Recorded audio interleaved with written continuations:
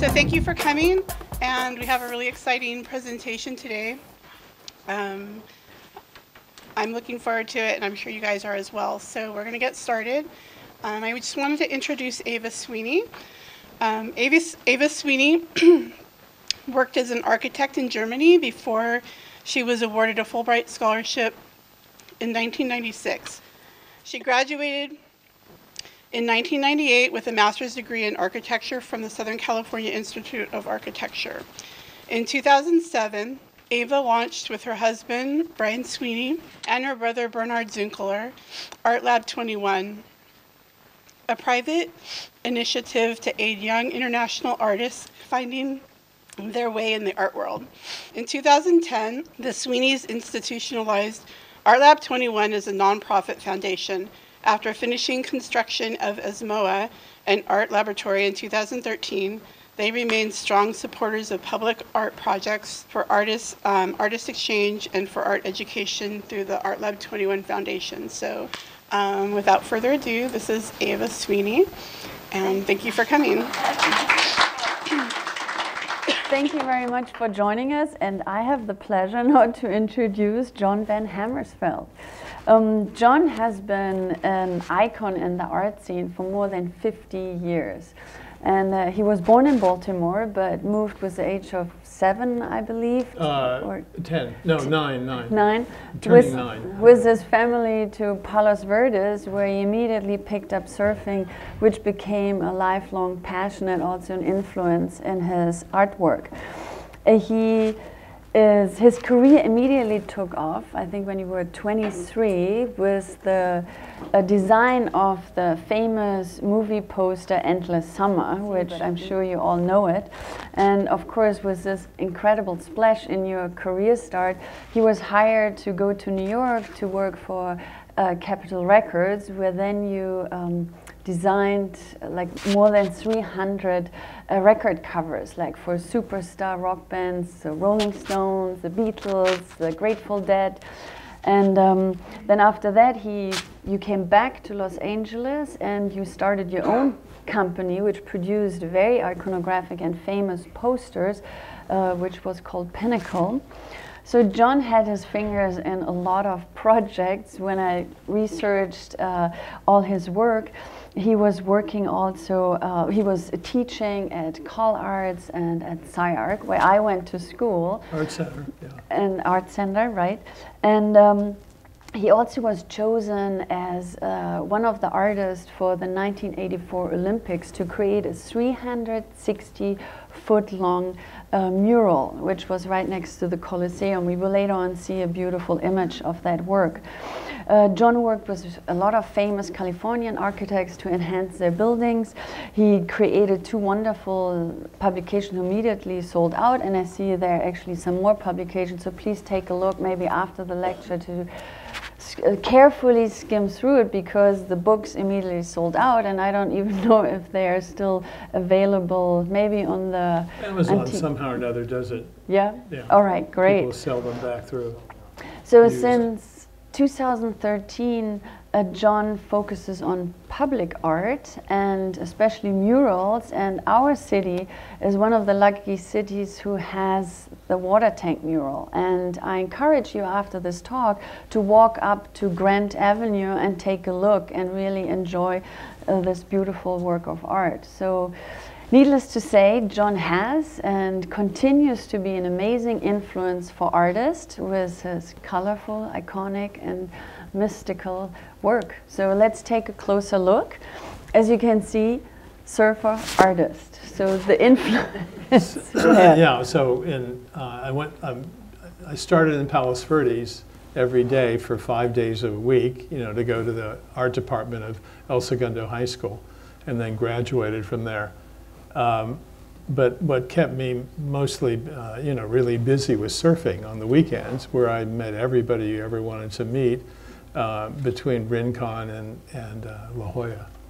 And so that was really my education from a much more wider point of view than school. Then I would return to school and I would work on painting for 2 hours rather than 1 hour. I had a special special 2 classes because I was dyslexic and and was favored more in that area. So right now we have the Endless Summer poster on. Do you want to mention a little bit like the procedure, how you created this amazing image, which is... I was the art director of Surfer magazine, and I would meet all these different advertising, or people who wanted to advertise. So in that process, I started up with a guy named R. Paul Allen, who was the promoter for the Bruce Brown films, and Bruce was doing a new film that year, and he was taking 2 years to do it, so it was a big, feature for them. And so I was asked to do a poster, and I was still going to Art Center College of Design, and then I was still an art director. So I was going, from an international sort of school down to a very provincial town.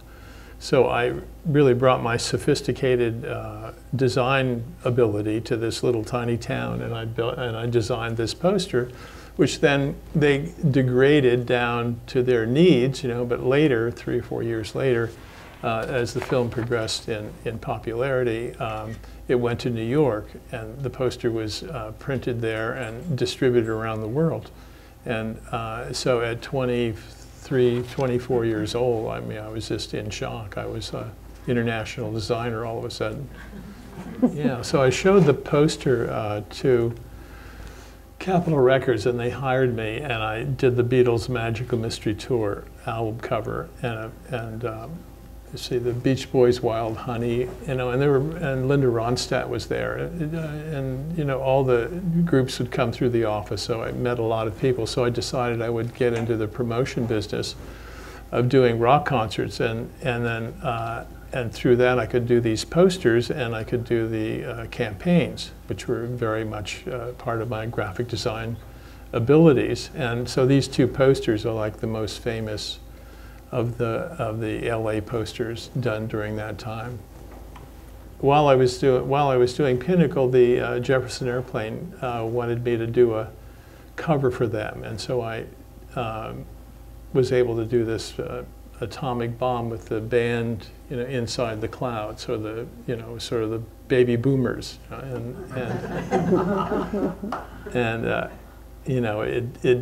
they were like the Rolling Stones of America at that point, and the other poster is sort of related to it.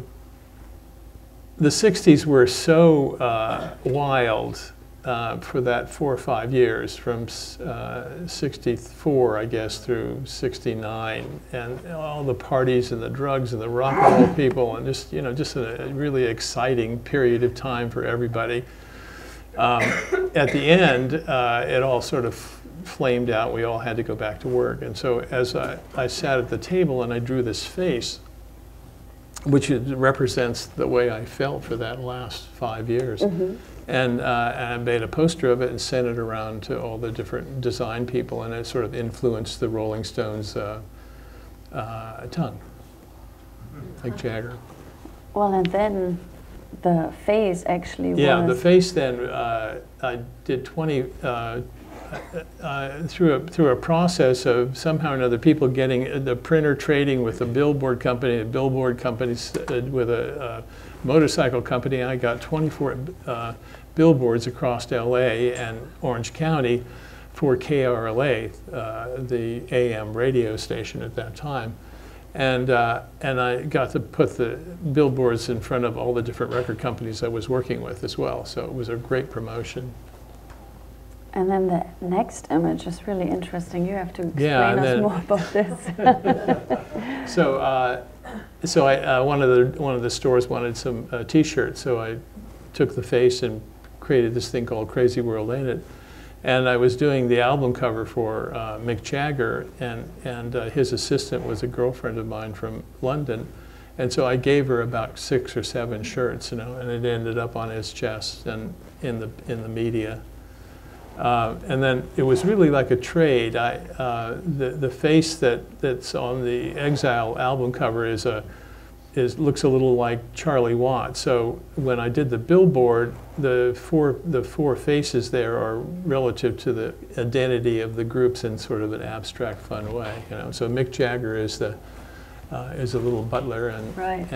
and Keith Richards is the, or no, Charlie Watts is the face there, and the two other members of the band, and Richards is on the end. So yeah, this is a great Yeah, so those image are of all the different. all the top groups that I was working with and doing covers for. Yeah, this is And quite then impressive. these are more arty ones that were done. And you know, so I had probably a good 15 to 25 albums every year, sometimes 35. Wow, fountain of So I was always creativity. busy one way or another. And the way they're distributed is like every 3 months they land in these stores, and then you have a little bit of time, and then so every quarter there's all these records happening and all the campaigns. So it was a great business. Advertising people didn't like the record music business, and it was more of a traditional business. So anything you showed in terms of music, they didn't want to have anything to do with you. So I just excelled in the entertainment business. But I can believe you had more freedom to create something more exciting than in the advertisement Absolutely. business. So the next image shows that you were officially part of the 1984 Olympics as an artist. So they sent me a letter, and I got engaged in this campaign. So I took the sketch you see on the left there like all things, that when you talk to people verbally, they don't quite know what you're talking about, even within the art form itself. And so I made a sketch, and then that sketch was put into the architectural kind of group of the Olympic studio, and they liked it, and so I got a 360-foot mural to do, and that was my big deal, and like 1 billion people saw it on TV, and you know, it was quite fantastic. Yeah. So this is kind of like a cross-section of passing through probably 3 decades of being a graphic designer into being an artist, meaning there's a transition from work that is sort of dictated, that it has to be done a certain way for various clients, to having your own product. And so this is really how, through my painting and drawing, I was able to link that up with technology, and that's how I progressively got into the working on murals. So yeah, the next image shows the symbols. So part of my graphic design work and bringing that over into the art world was like I saw telephones and apps as sort of like logos, but they didn't have to be corporations; they could be thoughts. So I took these 4 symbols that have progressively gone through my work, which is the peace sign, the love sign, the yin yang, and the flower in an abstract kind of way. Beautiful. So you have to explain us more about the project you did in Las Vegas. So Alita and I got involved in Las Vegas with the Fremont Experience group, and Peter Max was about to do it, but he didn't work it out quite right business-wise, and so Alita and I became the production company to do this mural, which was a moving mural in digital, and it was like it was a canopy that's like 1,500 feet long, and within that 1,500 feet it has the 17,000 LED lights, which act as almost like dots in a way, you know. And so through these computers and my PowerBook, I would feed my drawings in to this animation program locked into music, and I was able to create this sort of illusion, you know, that ran for 7 minutes. And it was so fantastic to be able to have 3 or 4 different levels, and the levels could change and go back and forth. So the imagery was changing and moving, you know, almost in a psychedelic way, much like my posters. And so really that experiment or that understanding brought me back over into my mural work. Yeah, I cannot imagine. I mean, amazing. How many people do you think saw this? I mean, 80 million people saw it over 8 years. You know, it's a big movie. Yeah, incredible. A 7-minute movie. Yeah. And then you mentioned that this truck was working. We actually started out with the company as I was going to paint these trucks, you know, make them psychedelic, and so I decided that should be in the movie, and so that was brought over into the animation, and it has my characters in the windows, and then the piece below is like a billboard that they drive around the town on the street, you know, so you could see the kind of quality of the work. That's amazing. So in my studies at CalArts, which I really attribute to being a study of being able to make my own work as an artist, and I was studying the Japanese Indu style, the floating world. And so that sort of has stuck with me, you know, through all of my work, even today. And so I would take, so in this particular case, Eric Clapton was on tour, and I was doing posters for him, and they were in Japan, so I decided I would take from the floating world a woman and then have her with this plane, because it was like a Blind Faith album. You know the Blind Faith album cover with the plane on it? So I was taking that plane and setting it into the Indo style. So as the style was developing, people would ask me, so can you take my trademark and do something with it? And so this particular thing is like called head blades, and I was able to make an abstraction out of that. And you can see the levels to it and the negative and positive space and the colors and all that. So then, being a surfer, I ended up making a drawing of waves, and so there were 3 or 4 different waves I was working on. So I got a job from Billabong, and they wanted a wave. So I did this pipeline wave, and then it became a poster, a T-shirt, and you know, all kinds of different products for just one of my drawings, just a singular drawing, you know, and people loved it, and they remember it, and they talk about it. And then you always worked with different icons. Yeah, so over the years, then you can see all these, which is like a vernacular, all these different pieces and parts of how I make my mural, which are all kind of designed like typography. But they're patterns and they are symbols. And so by putting those things together, I'm able to, in these different levels, I'm able to make these illusions abstractly. So these are 3 murals for a show that I was in. And you can see the different layers when you get closer to it. It's wonderful to see. So the painting, the abstract expressionist painter that I was, and when I was 19 and 18, I would do these paintings on the garage floor in abstraction. So here I am, you know, using computers and making an abstract painting in a square, and then that sort of got applied to the mural. So I was able to see the ingredients and the levels of different colors and shapes that I could actually acquire from the painting and then put that into like a mural. Then doing the murals was that because the painting is a canvas, the mural became 10 canvases all linked together. So I was able to have one 10 by 20 foot piece, but it was really made out of 10 sections of my paintings. It's great. And where can we buy those skateboards? That being applied, and then that creeps into product becoming a skateboard.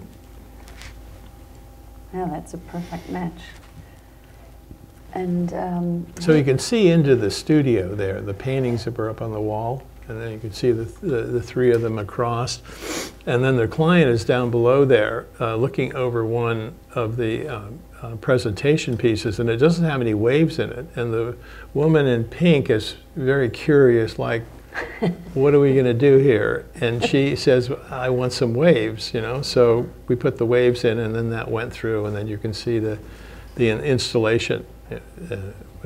So that led to the Hermosa Beach 14th Street mural, and that is an adhesive backed sheets of printed vinyl at 48 by, and it was like 17 feet at one particular point. And then those are all placed together, all in unison, and it sticks to the wall. And the wall had been prepared, so it was like perfectly smooth. And the really nice part of it is that the colors, you know, I think it's like 4 years later, still is really good. And I made the mural go right to the edge of the street, you know, or the edge of the sidewalk. And no one really puts any graffiti on it, or if anybody does, the company comes by and cleans it all up and takes care of it. You can see that the piece is being worked out on a computer. So I send an email to them at 3 megabytes, and then they blow it up 3,000 times. Oh, wow.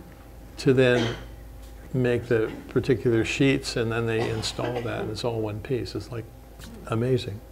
And then they match the colors to the yeah, colors and they're to matching the color there. They're, you know, the difficulty is that I work in RBG, and they're in CYMK, so they have to always take the black out and make it more colorful. So it's a little bit more complicated than just pressing a button. So Yeah. it really takes also some Somebody labor. has to noodle through it, yeah. And that's the digital world. You're able Yeah. to do that kind of thing. And this is a Hermosa mural, I believe, right? Yeah, there's a big crowd in front of it. It's, you know, being, you know, it's been installed. They're having a celebration, and I really like the photograph on the left so much. Just where the installer is like gazing back at the mural, Admiring his own work. What street is that on? Pardon me? 14th and Hermosa Avenue. Yeah, it's very The easy underground accessible. is the yeah. restaurant wall that it's on. Yeah. And, And then you can, this would be like a drawing that I did and I was working on in probably 2001, 2002, and then you can see how that marries itself into the style of the Hermosa Beach mural, which is called the Great Wave. So then we did a piece for a home, which was like 10 by 16, something like that. And that was spectacular.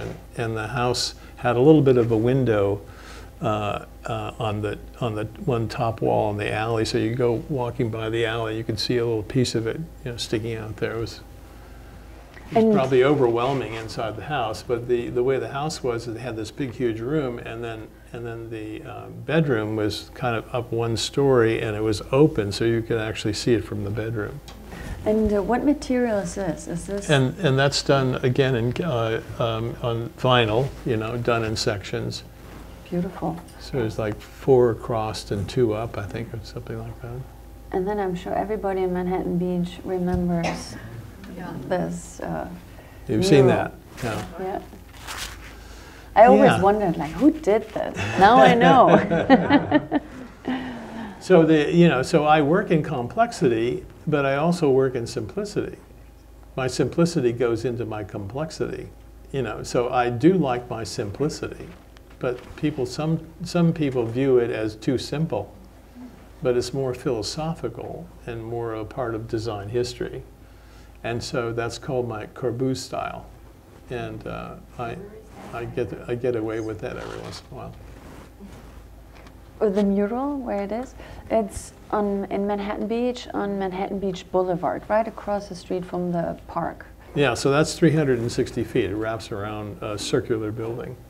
So then we had a job downtown with the Brookfield Arts people who lease out all these buildings downtown, and so there's like a shopping center there at 7th and Fig, and I did like a 180-foot mural 6 feet high that went in these sort of fence gates all the way around, and then there was a elevator shaft that stuck out 25 feet, something like that, and then I laminated that as well, and that was spectacular. It was like on a park at the kind of top level, and then the shopping center goes down in the ground to the first floor.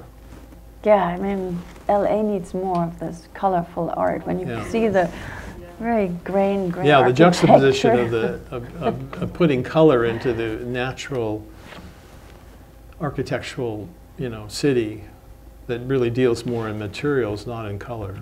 And then again, to use the beautiful symbols. Yeah. Works. So these are the symbols again that you saw earlier, and those are being brought through into this project. And love and peace, we all need that these days. Well, that was the 60s, and this is the 2000s, and it's timeless.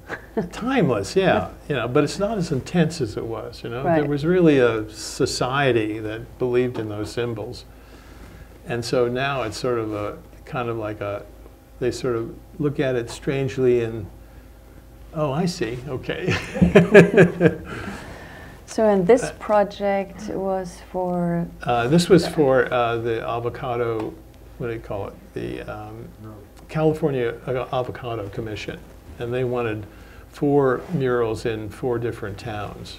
And so I made the drawings up, and this was one for San Francisco. They were painting. They meaning, so this is where I broke from training, and a company was hired from New York to paint it, So they still follow all my lines and all my shapes, and they trace that all out on a white field, in sort of a graphite, and then they paint in all the pieces, sort of like a,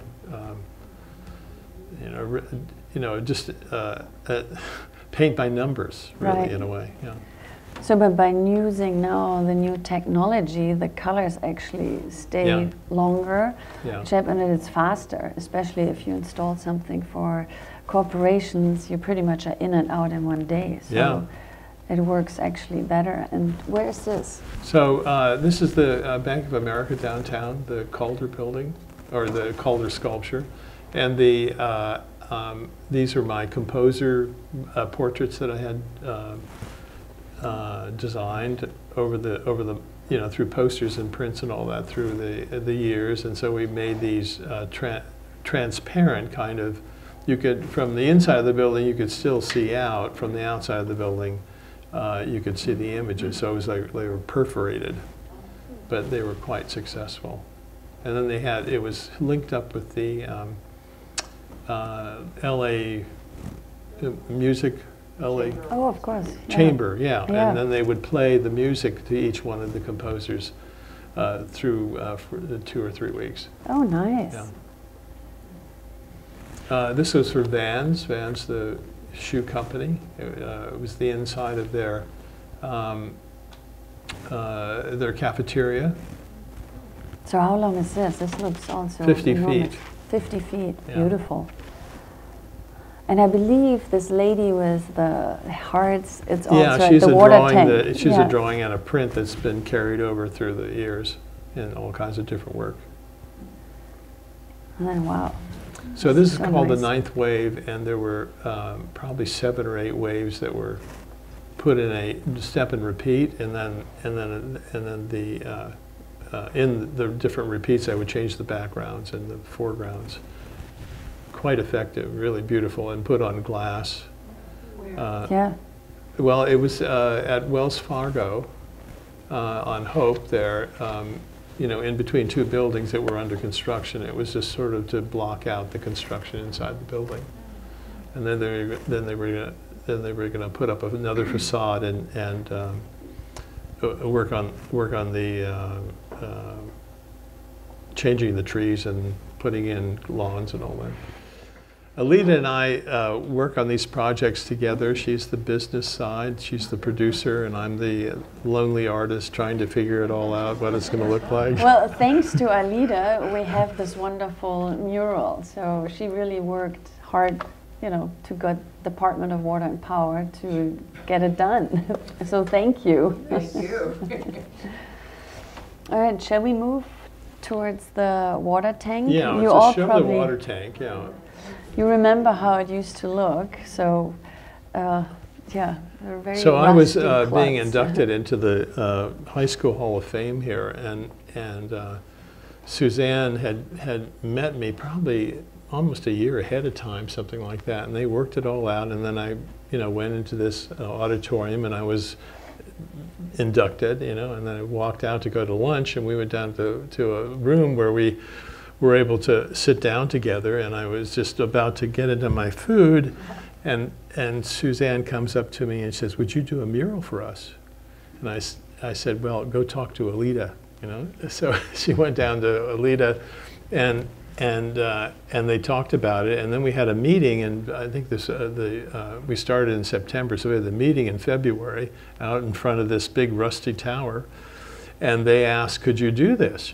So we had to figure it out. We had to work out all the engineering and what kind of a surface it would be, and how long it would last, all that. And so we all went to work, and it turned into this great thing. Okay. So this would, like all things that that are developed like this, is that you tend to talk about it, but each person comprehends it differently based upon their education, so it's complicated. So how I try to clear that up is that I make models. So all of a sudden, three-dimensionally, you see it, as a model, and it changes your whole perception. And then you ask, well, how can we do this? How is it made? How is it engineered, and all that? And so then the engineers would get a hold of the printer, and the two people would talk and work it all out until we finally got it, a bid for it, and then it went through. So Suzanne, of course, said in some of the model making it was too simple, too much of more of a designer kind of thing for architecture. She said, "Would you please put waves in it?" So everybody loves a wave, so it's a happy symbol. So then doing a drawing, is that I normally draw these really tight kind of negative positive drawings. It's almost like doing typography. What is the negative space? What is the positive space? And sort of this back and forth thing, which just takes hours and hours to do. So this wave really comes out of just a drawing, a quick, a sketch drawing, and it just had a vitality to it, kind of an anger. And I said, well, we'll use that, So then I coupled that with my vernacular of symbols over the years, and so really around the tank are 50 images that are really from my work, which is really like a museum in a way, So now it's a landmark. It's almost like a place that you can go out to see my work, like a museum. Like, oh, he did that, he did that. Yeah, if you go on Google Maps, you mentioned if you put in water tank mural, it pops up. It shows you where it is. So that's really amazing. Yeah, so we made it. Made it on Google Maps, yeah. It's not obscure. It's a landmark now. So that's looking at sections. And so you can see how I very much like we'll go back to the Fremont mural, the digital dome sort of thing. That idea that you can have things on many different levels. So it was the clouds bring you forward and the waves take you back, and then in between you sort of see these figures that kind of float back and forth. But I think the clouds are like having polka dots that capture your symmetry. And they become gravity to you, and you have to say, well, I'm locked in here, so what am I doing here? and then your sight goes to the background, and you see things. You go back and forth. Yeah. So I see a helicopter. Yeah. Well, then for El Segundo, I had to put in the helicopter and the stealth bomber. Okay. My father worked on the stealth bomber. He used to work at Northrop. And I think also the smokestacks, you had to put those in. Oh yeah, too. So then for Marty, who is the DWP, and he tells his Samuel, he says, Samuel, I want the identity across the street on the mural. And I could argue it in a way, but I said, okay. So I started to draw it, and it's just such an awful stupid thing, you know. So I was able to bring it over into my style and stylize it. I think and it looks great. lovely. But then it's sort of pasted on there, like right there. That's where you want it. Yeah, let's see if you can find it. Yeah. And it was quite amazing how they installed all these panels. Yeah, so the panels are 10 by 32 feet and printed on a fabric that's from Germany, and it's porous, so that the wind and the weather can go through it, you know. But on this 14-inch printer, a 14-foot printer, if you can imagine, you know, and this sheet coming out of it, 10 by 32 feet, and laying on a table was really quite fantastic. And then seeing the grommets put in, and then going out to the site and on where they unroll the stuff, and then the crane takes it up, and then you install it. It was like fantastic watching the modules being put in. Yeah. Yeah. Every day when I came from ESMoA, driving home, I saw another section being installed. It was quite exciting. And then here we have the opening, I believe. Yeah, that's my favorite photograph, is the opening and the people walking around in context of the mural. And this is a great image from all the way up there. Yeah, so Marty downtown, the president of the DWP, said, "Do you want a helicopter ride? And you can take a look at it." You know, so I drive down there and I go up the Water and Power Building was like one of the first big events of downtown Los Angeles in the 60s, because it had this kind of a pool with these colored swatches of light, water coming up, and everyone would look at it and say, "Wow, look at that, it's fantastic." So it was funny to arrive there and then realize where I was, you know, and then to go up to see Marty, and Marty says, "Okay." So then I go up another couple floors and get in this helicopter, and they take me out to Santa Monica, and ride me down to to El Segundo, and then I got to circle it about 8 times, taking photographs of it, and then going down to PV, and then to San Pedro, and then from there going back into town, you know, and looking over it changes your whole sense of place in a way, you know, and it's different from an airplane. It's a completely different situation because you're closer to the ground, you know, and to see all these houses go by, the pools and the cars and everything, you know, it's just like a carpet of human preoccupation with objects, you know. Yeah. And then the cityscape comes up, and then you see the downtown. You see the city hall and everything. It's just, you know, it was just a delightful ride, but it's a fantastic photograph. Yeah, and I'm sure when you flew around, you saw like many more water tanks which need murals on it from Chevron as well. So that would be amazing. So this is the aquarium. So in San Pedro, this is the Gary design for the Cabrillo aquarium, marine aquarium, and so so they asked me to do a mural for the store, and so we did 3 murals for the store on 3 different sides of it. And I'm drawing my waves up, which is, again, very much the negative, positive, all that. And a laborious process of trying to make the white and black balance back and forth and still keep the subject as a wave. So then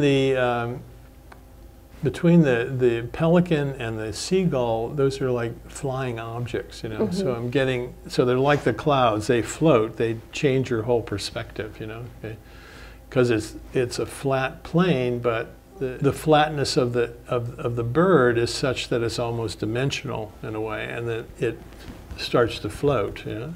Oh, yeah. So with the waves, I mean with the clouds and the waves, you know, this atmosphere is sort of put to color, and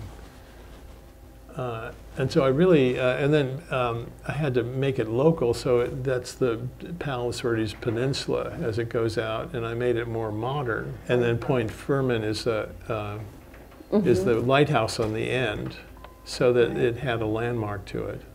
So this would be like the sketch for the third mural, which was the called Octopus. And I was struggling to figure out how to do this, because I'd never really, I was always working in more of a symbology rather than a narrative. Or if it was a symbology, or if it was a narrative, it was still symbol-oriented. Mm-hmm. So getting this seaweed to a plant, to be sort of a way of developing space underwater, and so there's different levels of seaweed in different colors, so you really get this sort of feeling that you're like right there, and then the fish, I always gave them personalities, so you got involved with them, and then the bubbles were like the clouds. They separated everything and gave you a dimensional quality to the what you were reading in front of you. Yeah, this is just an amazing image. It's beautiful. And then the octopus, which is which the director of the museum calls an alien. Octopuses are aliens from outer space, and really, I think in Arrival, you kind of get that. Did you see Arrival? You get that sort of sense that it's like an octopus behind the glass there in the smoke, huh? Don't you? So, so I gave the octopus a personality, and put the polka dots on it. But we were reading a bunch of stuff about these drugged octopuses that get together, that would probably tangle with each other, all of a sudden love each other. And so it has that sort of sense of humor to it, if you were an octopus fan and read the article. Yeah, ecstasy was the drug, yeah. Yeah, it's beautiful how it wraps Yeah. all around the architecture. Yeah. It just takes it really to a different So level. Frank Gehry is in gray and white, and all the shapes and forms, and the chain link, during that time and everything. And then all of a sudden there's this little building on the end, which is then the gift store, which is just lit up like with this graphic narrative. Yeah, that's one of the other murals of the seagull is just really works, and then down in the wave there's a shark in there, so you find that you discover that, which is very much, if you were in the ocean, you would look at the ocean and you would see a shape going by and you would say, wow, look at that. Wow. Amazing work. I mean, I really loved learning more and more about your work and seeing all these bright images. So thank you very much. I believe it's my business manager there, so. Well, yeah, thank you. Well, thank you for coming. Yes, thank you very much for coming.